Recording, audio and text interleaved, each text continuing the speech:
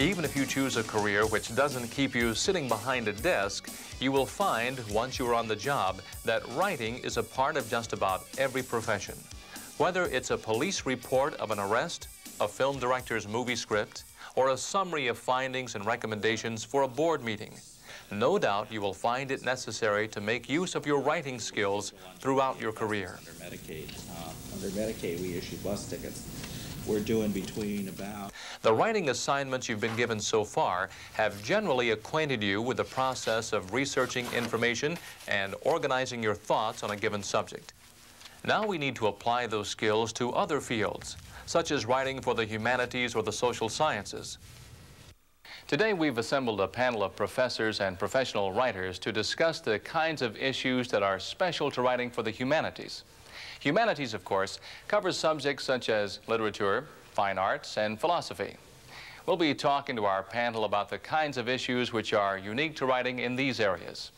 But first, let's take a look at one particular kind of writing commonly called for in humanities classes, the explication. An explication of a book or film or other piece of art involves critiquing that work. You can evaluate a painting, for example, by examining the artist's style, use of symbolism, color, medium, or composition. An explication of a poem might analyze its meaning, or it might study the poem's rhyme or meter or symbolism. Although an explication will express your own sense of what the piece is about and how the artist achieved it, this does not mean that research is not involved. Suppose you are writing an explication of Hemingway's A Farewell to Arms. You may first want to look up other critical essays on Hemingway's work in either the MLA Bibliography, the Essay and General Literature Index, or the Humanities Index. There you might find several different aspects of this work critiqued. Hemingway's writing style, his themes, his use of symbolism and point of view. Depending on your assignment and the approach you intend to take, you may want to draw on these criticisms as research for your essay. For example, you could compare what others have said about Hemingway's writing style, his terse sentences and straightforward descriptions. Or you may want to read criticisms of his other books to see if he uses themes or symbols similar to those works used in A Farewell to Arms. If you choose to quote from other sources, follow the same process you used when taking notes and documenting your research paper. On the other hand, you may simply be asked to write your own interpretation of the novel. In that case, the book itself becomes your primary source, and you will not have several works from which to take notes or to cite. Whichever approach you take, writing the explication will differ slightly from writing a research paper. A research paper compiles existing information on a subject and draws conclusions from the facts. An explication attempts to clarify the meaning of a given work. An explication is commentary, and as such, it states your own analysis of the meaning or characteristics of a specific piece of work. It is not a paraphrase or rewording of the original, nor is it a summary of the plot, as may be the case with a film, play, or book. An explication is not concerned with biographical or historical details either, unless that information somehow sheds more light on the meaning of the work. For example, the fact that Hemingway was born in Oak Park, Illinois in 1899, or that he spent much time in Key West during his lifetime, does not give us much insight into his book, A Farewell to Arms. However, the fact that he was a journalist in his early career does bear significance on his writing style. Hemingway's prose is not flowery or excessively descriptive. Hemingway writes, "It was a hot day and there were many flies in the room. I watched them settle on the ceiling." Hemingway's style is factual, and it more closely resembles newspaper writing than the styles of other fiction writers of his day. In this case, biographical information on the author amplifies our understanding of his work. As you review biographical information, ask yourself, does this information have relevance to my critique, or am I just filling space? Remember that a criticism of any piece involves analysis. This is not the kind of information you might find in an encyclopedia or biography. Often your approach in writing an explication will differ from the approach you take for a research paper or essay. When you're analyzing a poem, for example, it is logical to let the poem's organization dictate your own. So you may want to organize your essay as the poem is organized, by taking each line of the poem and examining it sequentially. For example, look at these 4 lines from The Balloon of the Mind by Yeats. Hand, do what you're bid. Bring the balloon of the mind that belies and drags in the wind into its narrow shed.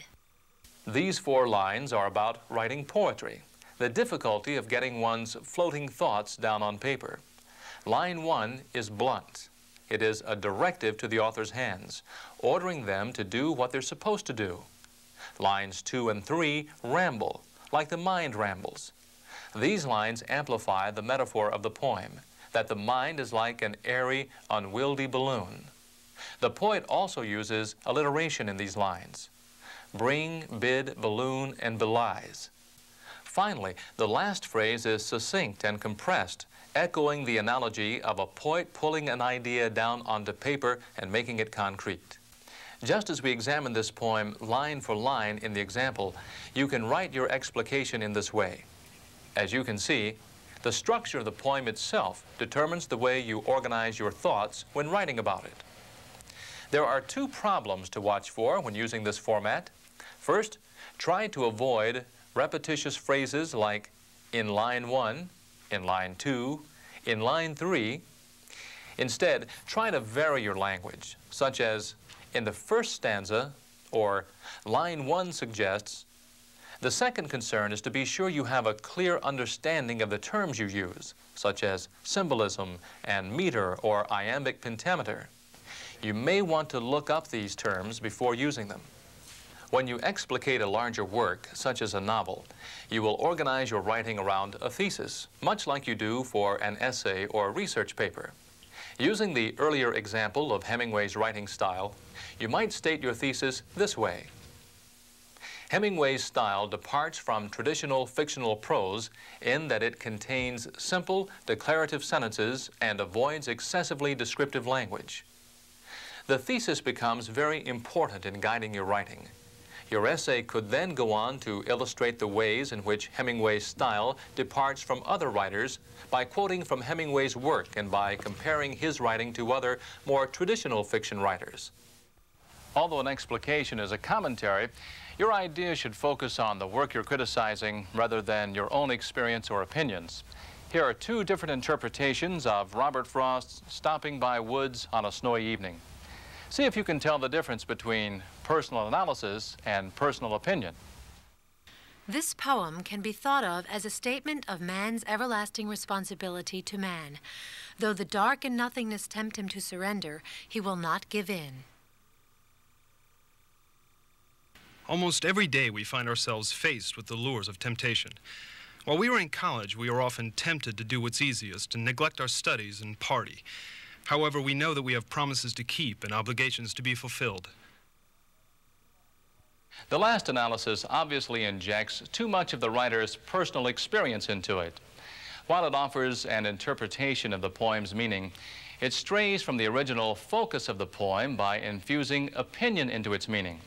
There are several other concerns to be aware of when writing an analysis of any piece of work, not only literature, but also music, art, and philosophy. With us today are several people who teach and write professionally in these areas, and we'll be discussing with them the various kinds of special issues presented when writing for the humanities. I guess a central question we could ask is what kind of expectations do we have for our students in our individual courses? Howard, you teach composition and literature and humanities, general humanities. What are some of the things you look for in student writing? At the freshman and the sophomore level, first of all, I want them to write something that's coherent with a good beginning, a middle, and an end. So the first paragraph is very important. They need to be able to state where the paper is going. And if I only read the first paragraph, I should know most of the highlights that would be discussed in the paper. And that's the be-all and end-all of good writing, is to have order to it. What about in a literature course or in a humanities course that deals with, say, literature or even art? I want it to be processed through them in some form or the other. I want them to react to it. I may require on occasion a research paper of some nature, in which case I want an index citation. But if they are reading a piece of literature, I want to know personally what they're seeing. And each person will see something slightly different, perhaps, because if we have the truth in the middle and everyone standing around, we're all seeing the same thing, but from a different angle. So, and I want them to feel free to see something that is there that I may not see, and to write about it. Marian, you teach music and general humanities. Humanities. What do you expect of a student in those courses, in the writing in those courses? Well, in both of those courses, I expect literacy. And I tell them, although this is not an English course, I want you to reflect in the course what you have learned elsewhere. And not only in English courses, but in all of your courses, because the humanities permits them to bring in all of their experiences on the academic level. So I expect literacy. And I also expect them to write so that I can understand it, and I put myself in a position of not knowing, you know, the subject thoroughly. So I encourage them to write as if they were introducing me to it. Okay. You know. Do you have a sort of reaction paper in which you invite their own thinking on Oh, something? yes, a great deal. What I find that I have to do at the very beginning of the courses is to get them to understand what the humanities are, Right. you know, or what the area is. I think one of the most difficult things in the humanities is, as you say, at the beginning, what are the humanities? Right. What is a study of the humanities? But focusing again, Lawton, on this central question, what do you teach philosophy and religion? I do. What do you expect of student writing? Like Marian, I try to get them to be so explicit in writing to me that I can make sense of their paper even though I did not know the subject matter myself. I'm especially concerned about a good logical order when my students write. Sometimes I have students try to fit their paper into a form that they were taught in an English composition course, but the material I have them working with doesn't lend itself to being put in that kind of form. So I have to tell them, let the material itself and its own logic dictate the kind of form that you will use when you write for me. My problem in teaching the humanities is, again, I spend quite a bit of time defining what the humanities are at the beginning, and I think it's very important that a lot of humanities deals with art. You know, what is art? And again, we're into the definition problem. And after they understand what art is, how do we write about art? And then we get into the problem of what the artistic process is. How about you with... I try to impress upon my students that what we are about is trying to come to some self-realization, you know, by the end of the term. We would have achieved that on some level. And I lead them to look at the humanities in the sense of assisting their cultural awareness and the ability to observe objectively. So order is important in writing about the humanities. Personal growth, I think you're saying, is important. Philosophical insight's important. I guess the central question is what are the humanities and what can they really do for the student? And in that process, where does writing really fall? Or is that a loaded question? Let's start with, in the beginning was the Word. Okay, let's start with the beginning. Okay. If you start out, if you're analyzing something, if you're looking at a poem, lyrics, anything along that line, you're dealing with words, someone's words. The words are selected for a reason. They have meaning. So if a student is being asked to analyze something, if he or she will focus on what is there like a detective and just simply keep coming back to what is there and interpreting it according to the perspective that's there, applying it if it's part of the assignment, to what they need to do. I think that's somewhat helpful. And when you're dealing with the abstract, that's a part of us that deals with the abstractions of life. And there's another part that deals with the concrete things. And I think as far as writing is concerned, you go back to the things that you can visualize, that you can smell, that you can taste, and put down on paper. I think I'm really trying to get my students habituated to drawing out the implications of a thesis or a concept so that they can evaluate that thesis or that concept. Okay. Anyone else? I think along with that, one problem, practical problem from the standpoint of the student is, what's the nature of the assignment? How long is the assignment? If it's a term paper, you have a certain amount of material you can cover. And if it's a shorter paper, it's a harder one to write because it has to be more focused. And if you find that you are writing a paper beginning with Edgar Allan Poe was born in the year, well, you are regurgitating what's in the encyclopedia and you're off on the wrong track. So look at your idea that you want to talk about so that you do have a beginning, a middle, and end. And see, if you're dealing with a book-sized topic, you're not writing a book, you're probably writing a chapter or you're writing a short essay in that. So what would you have in the book if you're talking about determinism or if you're talking about Edgar Allan Poe? What's that chapter called, or what's that part of that chapter called? But keep focusing and focusing until you have something that you can deliver on, because if it's a short paper, you can't deliver on the literary works of Edgar Allan Poe. And beginning writers, often one problem is they bite off more than they can chew. They take a large, broad subject and they don't narrow it to where it can be dealt with in a short paper. Well, we've looked at some pitfalls and we've looked at some beginnings, and we started with the word. How about the sound and music? It's a different experience for the student. What do you expect of a student? I still emphasize literacy. I want to see a well-organized paper, continuity, you know, in terms of your thesis and the content and then the conclusion of that paper. But at the same time, I want you to demonstrate that you have begun to attempt to develop the perceptive listening skill. I want to see you utilize the musical vocabulary, you know. And at the same time, I want you to express your own personal reactions to the total experience of immersing yourself in this discipline. Let me seize on that point a minute.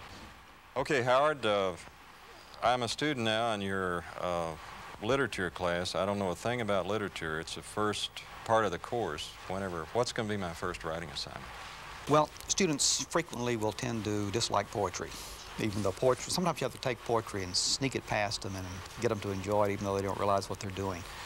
So let's separate poetry and talk about short fiction and short stories. Okay. You can break this up into, you don't want to tell a story, you don't want to tell a plot. That's not the point of writing unless you're talking about structure. And then you're not telling the story, you're talking about what begins at certain points, you know, when these things occur. You can ask them to write on characters. Look at a short story from the standpoint of characters. Using Wizard of Oz is a good example on that. You have someone who's out there on a quest and she has her assistants and her colleagues, the Cowardly Lion and so on. So you can divide it into major and minor characters, dynamic characters, static characters, and so on along. Dynamic meaning changing throughout the story, or characters that just stay the same, you can static. Categorize them and tell why a particular character is a dynamic character, how this character changes, and use an example from the story, the play, whatever you're writing about, to emphasize the point. Let me get to Professor Green here. I'm a first-term philosophy student now, and what kind of writing? I don't know anything about philosophy. The kind of thinking and reflecting you do that goes into your writing is going to be the critical consideration. So my task as a teacher is to get you to reading very carefully whatever text you're going to base your writing upon, and to reflecting deeply about the content of those texts. What sort of writing assignment are you going to give me then to stimulate that? It can vary. There'll be a series of writing projects or a series of responses on a given writing project. Then there may even be a fiction writing project in which you display your knowledge of that essay through this fictional writing mode. You mean write a story about the Yes, you would we have have the been student write a story. treating some issue in moral philosophy. We have some description of whom the philosopher regards as a good man, then I can have you create a person who satisfies his description and maybe put him in hypothetical situations where he will act as that philosopher thinks a person of nobility and good character will act. Do you recall any assignments where Howard mentioned The Wizard of Oz in his? Do you recall any specific assignments or situations that the student wrote about pretty effectively? Well, yes, recently I had them write a fictional story based upon Thomas Hobbes' Leviathan. Yeah. And had them put themselves in the situation of a person who was living in that brutal condition that Hobbes called the state of nature. Solitary, nasty, brutal, and short. And had them actually construct a little story in which a man did the kinds of things that Hobbes said a man would be compelled to do when living in an uncivilized setting. Marian, what about at the end of the term let's stick with music if we can. Well, I make one at the beginning of the term that they are to turn in towards the end of the term. Oh, I see. Okay. And that is... It's continuous. I do that because they are to apply their knowledge of the basic musical components within that assignment. And that is, they must select a work by a Western art music composer and then one by a commercial recording artist, more popular. Oh. And they are to compare how each of these would use the basic musical components, how they hear them differently in each. What would be an example of a comparison there? Well, if you would choose a symphony by Beethoven, okay, and then any rock musician, you know, or it could be jazz, a purely instrumental work. Or then if you choose a vocal Western, if you're going to choose an art song, then you would choose a songster in the popular cultural realm.